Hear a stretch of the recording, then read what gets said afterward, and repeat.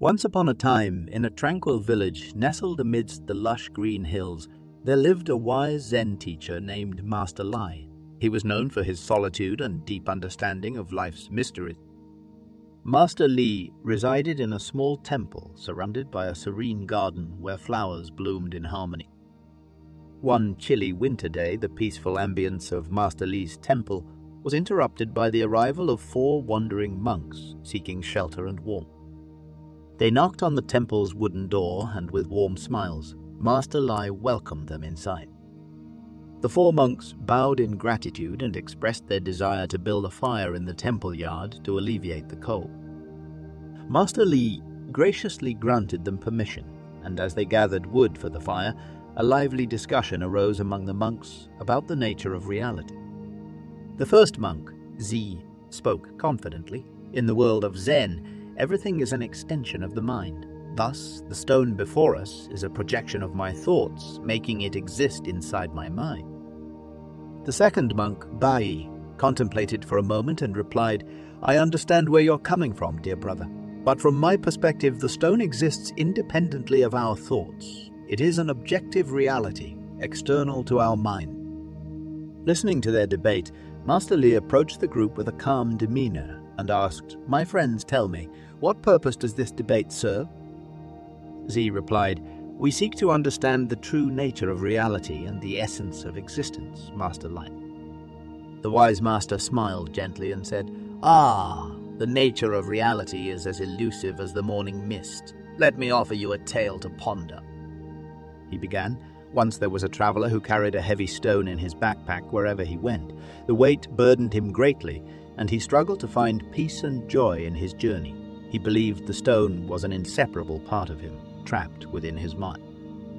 As he traveled further, he encountered a kind sage who observed his troubled spirit. The sage, with a soft voice, asked, "Why do you carry such a heavy burden on your journey?" The traveler replied, "This stone represents the worries and troubles of my life. It weighs me down, and I cannot rid myself of its presence." The sage nodded thoughtfully and said, "Have you considered setting the stone down and embracing the freedom of lightness? The stone is not an inherent part of your being. It is merely an illusion, a creation of your mind." As the traveler contemplated the sage's words, a realization dawned upon him. With newfound clarity, he unburdened himself of the heavy stone, leaving it behind. As he walked away, he felt liberated, no longer imprisoned by the weight of his thought. Master Li paused, allowing the essence of the story to sink into the hearts of the monks. "My dear friends," he continued, "the stone is but a metaphor for our attachment to subjective views and the burdens we carry within. The true nature of reality is beyond the confines of subjectivity and objectivity. It is a dance of interconnectedness, where thoughts, emotions, and the external world blend harmoniously." Zi and Bowie exchanged understanding glances, their minds opening to a broader perspective. The other 2 monks, Yu and Jaya, also absorbed the profound wisdom shared by Master Lai.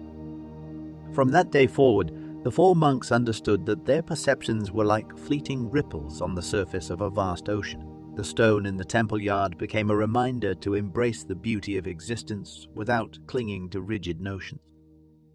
As the fire warmed their bodies, the fire of enlightenment warmed their souls. And so, the temple remained a place of learning where travelers sought not only shelter from the cold, but also refuge for their restless minds. In the embrace of Zen wisdom, the monks learned to carry the lightness of being, leaving behind the weight of subjective judgments, and in their hearts they found the true warmth of inner peace, which illuminated their path as they continued their journey through the wondrous tapestry of life.